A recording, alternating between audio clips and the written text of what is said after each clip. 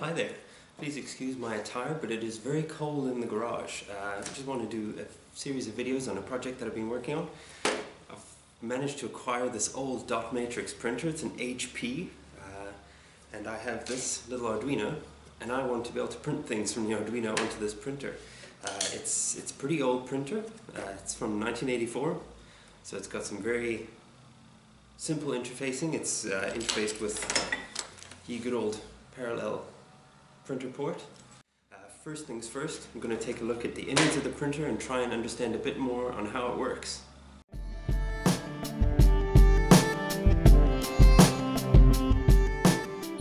So here we have the innards of the printer. The first thing I noticed when pulling it apart is the size of this massive transformer here. It generates 3 voltages, 5, 12 and 24.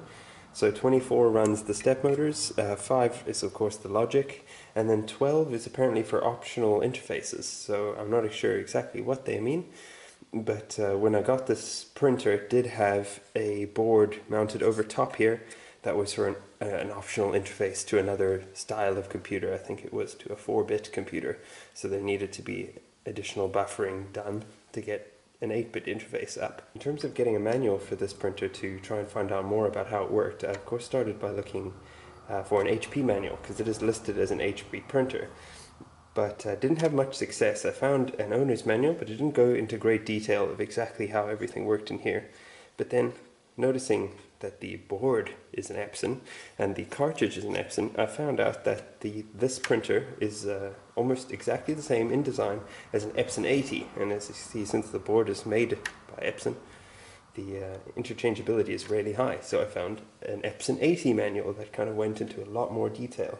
Now the level of understanding is still quite basic, but at least it gives a few ideas of what some of the chips do. Yeah, it gave me the voltages, what the step motors were for, and a lot of little details like that. So interestingly enough, this runs off 2 CPUs. This one here is the master CPU, and then this one here is the slave CPU. These two CPUs don't run at the same speed. The master runs at 10 MHz and the slave runs at 11 MHz.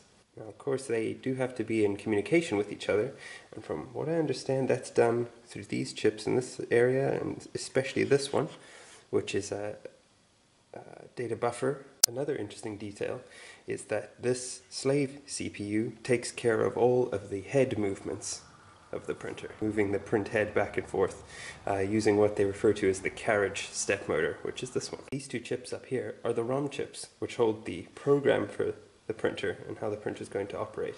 Interestingly enough, with this CPU in here and some configurations, again this is according to the manual, one of these ROM chips could actually be removed, because this CPU has some internal ROM that could be loaded with the print program if so required, and which was done so by the factory. So I'm guessing this exact printer here is just using the external ROM for both the programs. If the CPU was a 7810, then that CPU would not have any internal ROM, and so the external ROM would be used in its entirety. Up here we see 2 74 series chips, which are actually 2 asynchronous buffers that are signaled by the strobe signal that's coming from the control computer. So they appear to be the input data buffers. So they'll take the 8-bit data bus and latch it when the strobe signal is toggled, and then once that has occurred, the CPUs can read the data at their own speed. Now, as one would expect with a printer of this age, there's many setups that are reminiscent of typewriters. For instance, this latch here is a paper release, so you can insert a fresh piece of paper and then lock it into place. There's also tab settings here. You can shift to adjust the size of the paper, and also this sort of small lever here moves the print head slightly back and forth on an eccentric shaft, just bringing it closer and further away from the paper. I'm assuming that would be some sort of print intensity setting. Having it very close would mean a very high impact to the paper, and having it farther away would lessen that impact. So that might be something to play with. At the bottom here is the big ribbon cartridge. So of course this does print using a ribbon, just like a typewriter would as well. And it can be extracted just by lifting it up. This here is the printhead itself with a lot of cooling, so that will be moving back and forth on this belt driven by this step motor. This step motor here advances the line. The step motors themselves are SME040s, as you can see written on the top there, which are actually made by Epson for this printer. And I'm assuming they use them in other printers as well.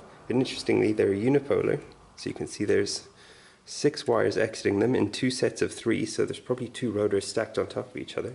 And they advance 7.5 degrees per tick, which I think is pretty interesting, because I've never actually played with a step motor that hasn't been 1.8 degrees. Just wanted to flip the camera around here to get a nice nifty view of this bank of transistors here, which I could only assume are driving either aspects of the printhead or are driving the step motors. So there's 9 of there in total, and I think they tap directly into this, or some of them tap directly into this, which runs to the printhead, and the other ones run to the step motors through this wire here.